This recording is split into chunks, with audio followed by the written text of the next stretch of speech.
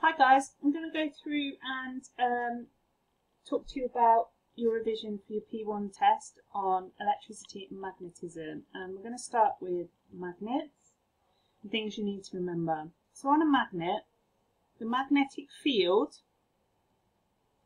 is the area where the magnetic field is working, okay, and it shows magnetic force, okay, and we used iron filings to show the magnetic field, and if you remember, the shape looks like this.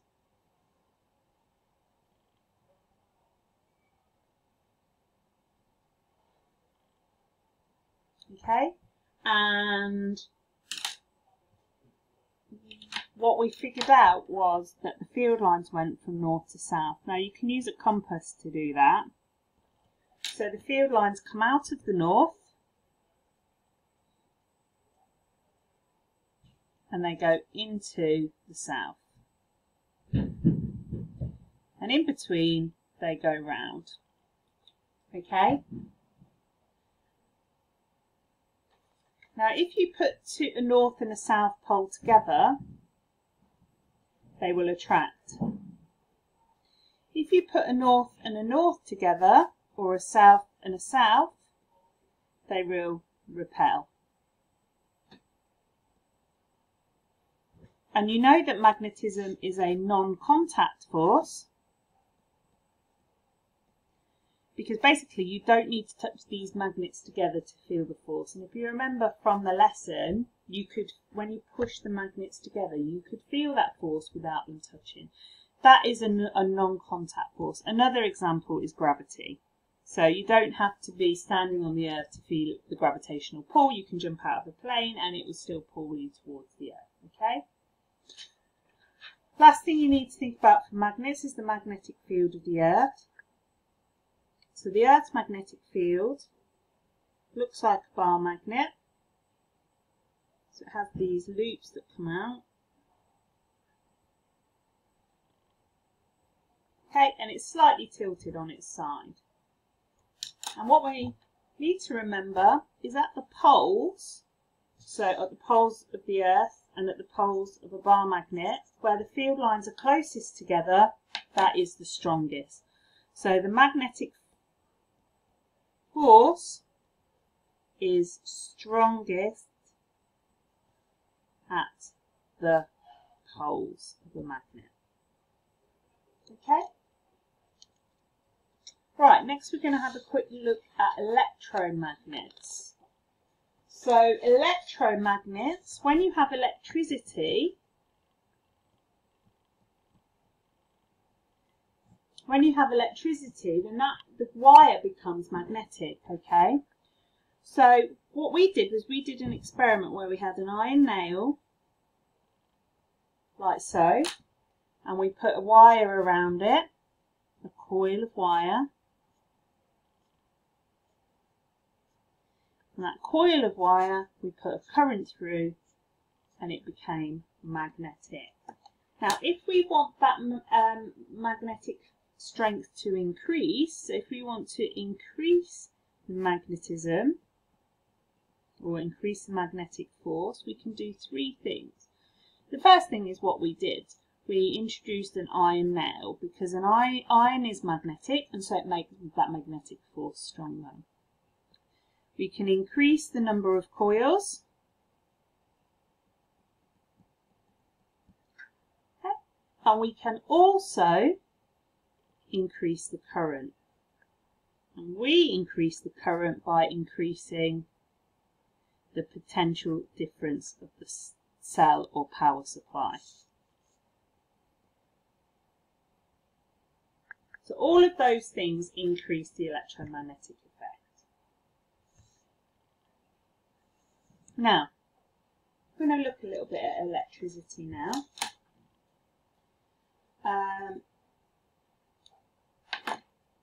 Let's look at static electricity first.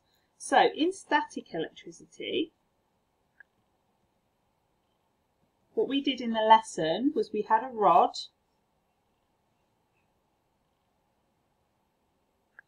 and we rubbed the rod with a cloth. And what happened when we rubbed the rod with the cloth was lots of electrons moved from the cloth to the rod. Because electrons have a negative charge, it left a positive charge on the cloth. So we've got lots of negative charges here, and we've got lots of positive charges here.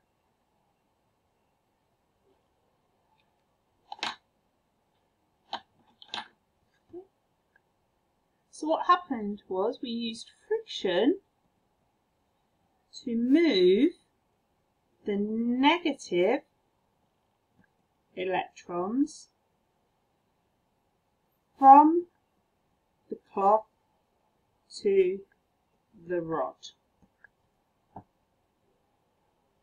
Now around the negative electrons there is a field, like a magnetic field, but it's an electric field. It's the area where we feel the electric force. Now, the field of an electron, because it's circular, looks like the spokes of a wheel. And the direction is inwards, because the electric field, it shows you the direction by if you put a positive charge near it, what direction will it move? Now, a positive and negative charges attract. So the field is inwards. Like so. Oh, I've done that one outwards. If you had a positive charge in the middle, that would repel, and so the fields go out. So let's just remind ourselves of that. Opposites, positive and negative, attract. So that's the same rule as magnets. If they're the same charge, they repel. Same as magnets. And then if you have a positive or a negative and no charge, so like a wall or something, they attract too. So that's about static electricity. Right, we're going to do a little bit about current and potential difference now. So actual electricity.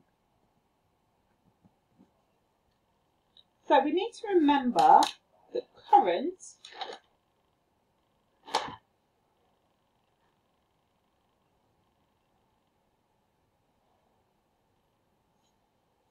is the flow of electrons in a circuit.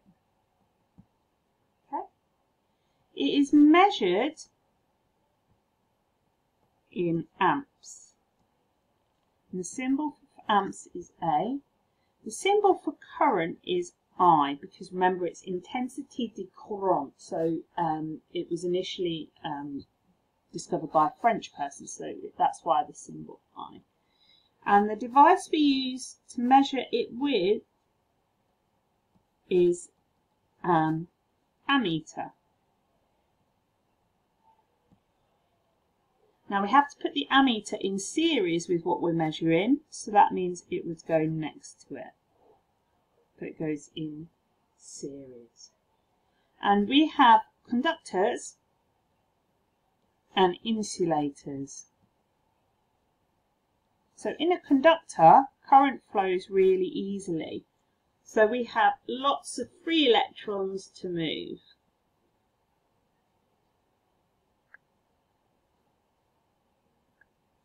In an insulator, there are no free electrons to move. So you don't get current flowing. And in fact, as we just talked about the static electricity, to get the electrons to move, you have to apply force of friction. That's your notes on current. Let's look at potential difference. So potential difference is sometimes called voltage, and it's got the symbol capital V. Okay? If it's a battery, it is a measure of the push of the battery, so how hard it can push the current round. If it is a component, it is a measure of how much electrical energy it uses. It is measured in volts, which handily has the symbol big V as well, and it is measured with a voltmeter. Okay, and that voltmeter has to go in parallel with what you're measuring, so across like so. Because you've got V and V here, it could be a bit confusing. So if I wrote this, that would mean the potential difference is 3 volts. Last one I want to look at is resistance. Now resistance links current and potential difference. And what resistance is it stops the flow of current.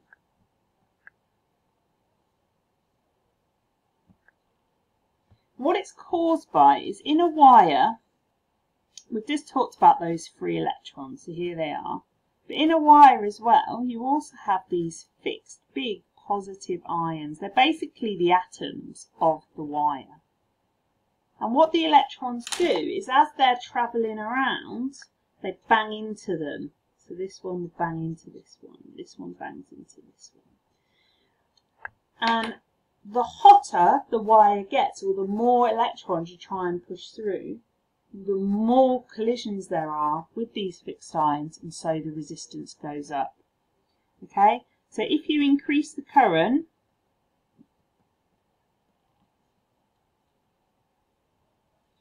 you increase the frequency of collisions, which increases the resistance. Now, resistance has an equation.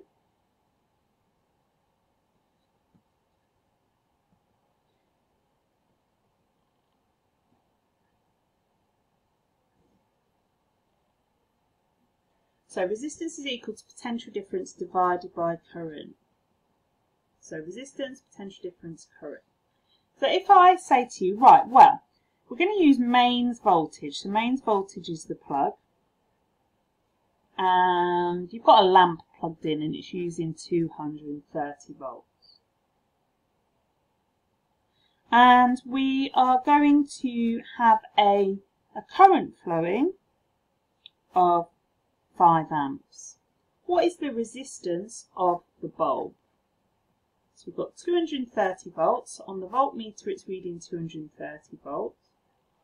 And the ammeter is reading 5 amps. What is the potential the resistance? So R is V divided by I. So V is 230. I is 5. So 230 divided by 5 will give you your answer.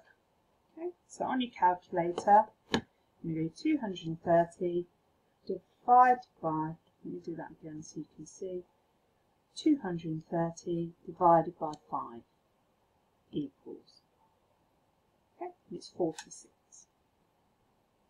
And the unit for resistance is ohms. You've got a head, looks like a head and shoulder, okay?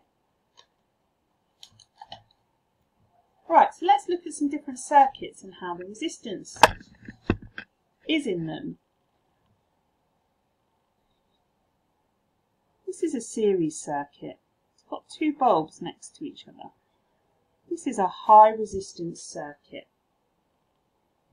I'm going to say this is 3 volts. Okay. Now because the current flowing around here has to go through both bulbs, okay, both those bulbs will receive 1.5 volts each. The resistance will be the total of those 2 bulbs, okay? So those 2 bulbs are getting 1.5 each. But if I put them in a parallel circuit where the bulbs are on top of each other,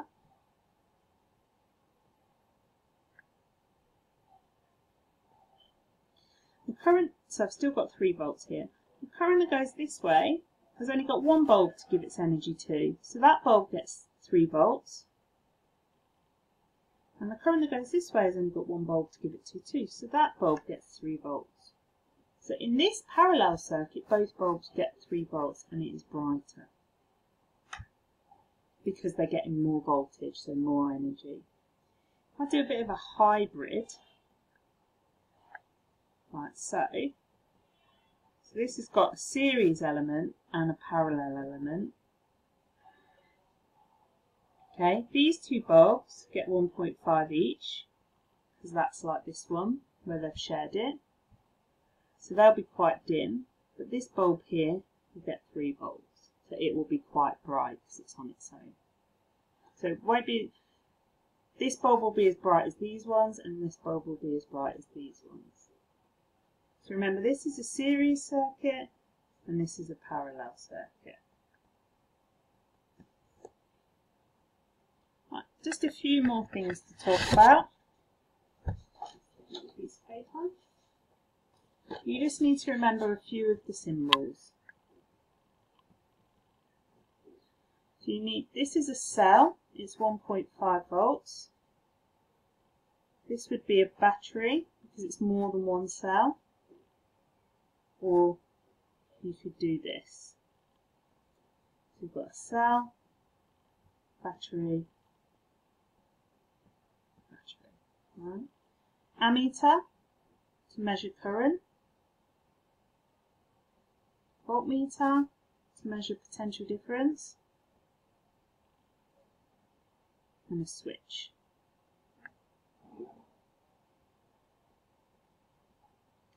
You also might have a bulb, you might have a resistor.